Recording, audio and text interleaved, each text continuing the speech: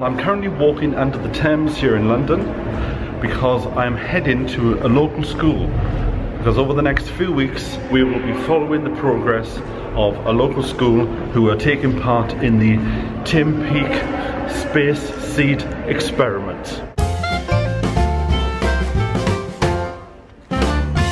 Hello, I'm British East astronaut Tim Peake, and I'm currently inside the Columbus module, which is a laboratory on board the International Space Station orbiting you on planet Earth 16 times a day.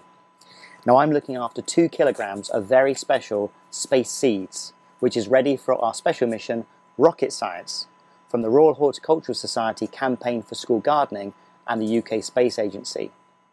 Now conditions here on the International Space Station are quite different from on planet Earth due to us being weightless here in orbit.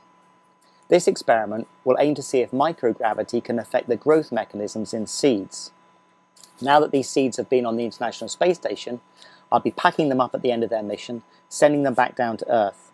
And when they arrive, they'll be sent out to thousands of schools to grow alongside the seeds that haven't been up here in space as part of our special science experiment. These schools can then compare the growth differences between those seeds that have been flown in space and those that have remained on the ground.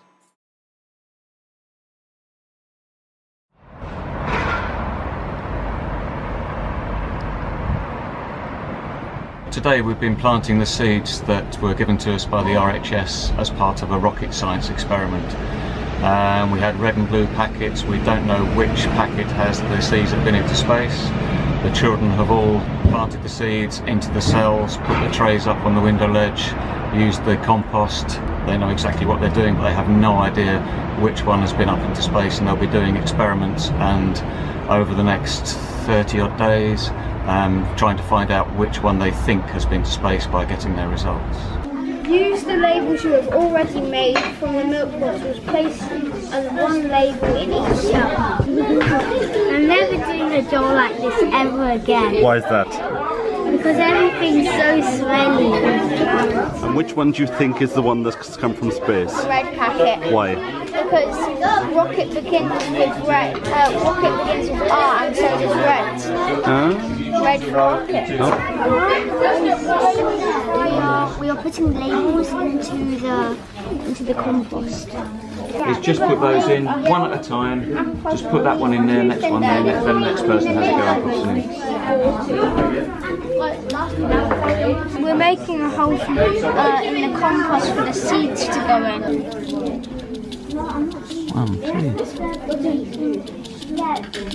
What I'm going to do is give you a few, and then you can let me know if you need some more, okay? Because I don't want to overdo it, because I need to use these. So what you do, if you do one row first, put them in your row, then hand the seeds over to the next person to do that row, okay? And we'll go that way. How many yours? These are Yeah, yours would be first. Go on, just pop it in. Don't put it in your seed. Put that one.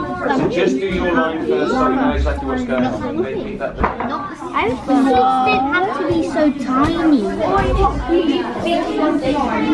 Sorry, why did you put the stick here? I think the ones that was in on space will grow a bit smaller because they don't have any gravity or warmth or water, and the ones on Earth will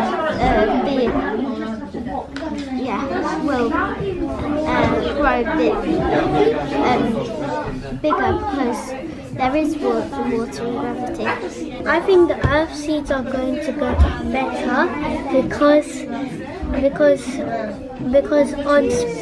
in space because when some of the seeds were in space, they didn't have much water, or light for a really long time. I think that the seeds that stayed on Earth will grow quicker because they have more gravity, water, air and heat.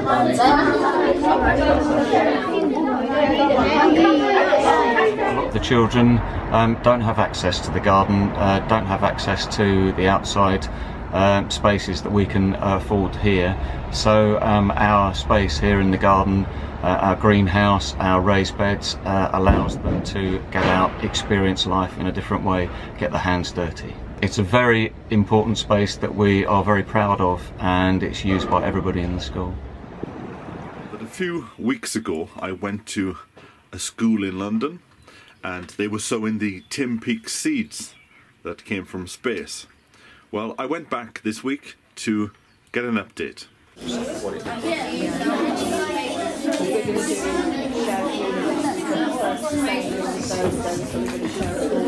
We are recording down all our results into our science books, and we're doing all the observations, the measures and the averages on all the red trays and blue trays.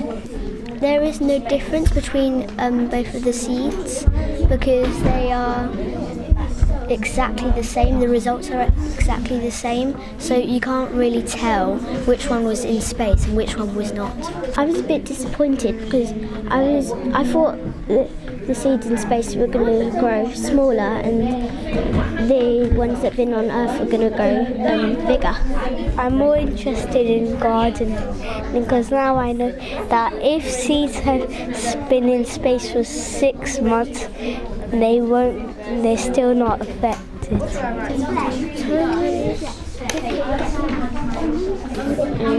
I think the results, you can't really tell the difference because they're both the same. I feel puzzled because the seeds from space and Earth didn't make that much difference because the seeds from space were sleeping. I think it's quite interesting because I've never been in an investigation because this is a very good experience for me. It's the same. I wasn't disappointing because I thought that the seeds would be taller, but there was no difference. I thought because it's in space with no air or gravity, it might grow differently to the ones that had stayed on Earth. I think the experiment was fun and the evidence, it was exactly the same, so I can't tell which plant was sent up to space and which stayed on Earth.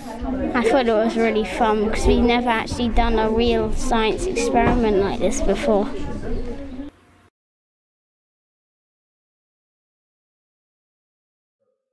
I'm Tim Peake. I'm going to decide which colour packet is going to have the seeds that were flown in space. Heads will be red, tails will be blue. So here goes. It's tails. So there you have it. The blue packet will have the seeds flown in space. So a special thank you to the school for allowing us to come in and film, and also to the Royal Horticultural Society and the European Space Agency and Peake.